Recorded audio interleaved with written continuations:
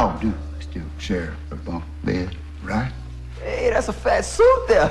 What, you some type of pimp?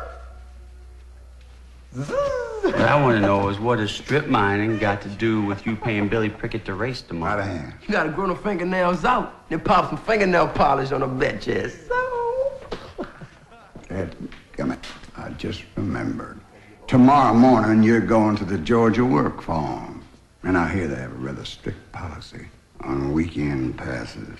Yo, B, you need to pop a feather in that hat, yo. Then your manholes will be having more respect for you. I have $100 right here for whoever knocks that loudmouth son of a bitch out. Thank you.